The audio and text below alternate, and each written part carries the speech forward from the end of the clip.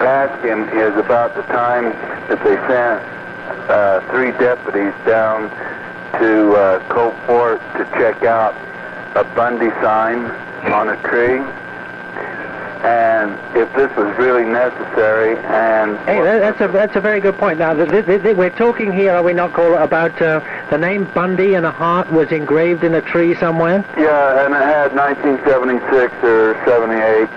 What was the outcome of that? Did you reckon it really was Bundy that carved it there? No, not necessarily. Let me explain what happened on that first. We first found the carvings of Bundy up above Farron Reservoir, or up above Farron, the town of Fairfield.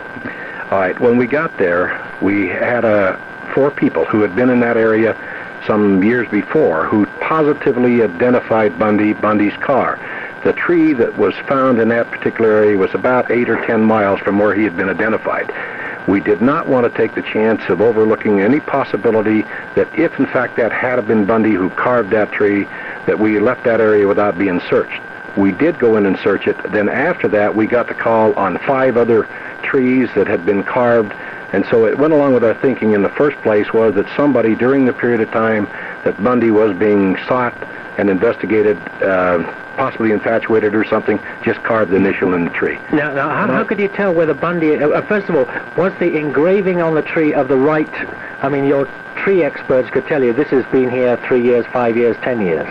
Were they about contemporaneous with the original Bundy story? In the proximate time, but on the carving it was 1978. And at that particular time we did establish that Bundy, but the carving in the tree, as best the Forest Service could tell us, was in that general period of time. But as I said before, we did not want to look over that possibility if in fact he was sighted in that area, and we didn't go up and search that particular spot. Because there are still some missing bodies. There certainly is.